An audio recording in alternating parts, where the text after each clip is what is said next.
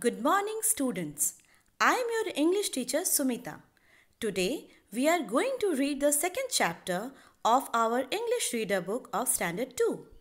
The name of the chapter is Riddle Time. Students, do you know what are riddles? Riddles are basically word puzzles, and these are great brain busters. So today we will read and solve some interesting riddles one by one. Beautiful are her wings, colorful are her wings. She sits on flowers. Who is it? Yes, it is a butterfly. Now the second riddle. It is like a stick. Its colors are many. It is in a box. We carry the box in our school bag. What is it? Yes, you are correct. It is a pencil. Now we'll see the next riddle. It has 4 legs but cannot walk. We sit on it. What is it?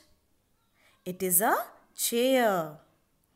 Now the next and the last riddle. It has a face. It has 2 hands. It has no eyes or legs. What is it? Yes, it is a clock. So, this is the end of the chapter. Now, we will read the answers once again. The first answer is B-U-T-T-E-R-F-L-Y, butterfly. The second answer is P-E-N-C-I-L, pencil. The third answer is C-H-A-I-R, chair. And the last answer is C-L-O-C-K, clock.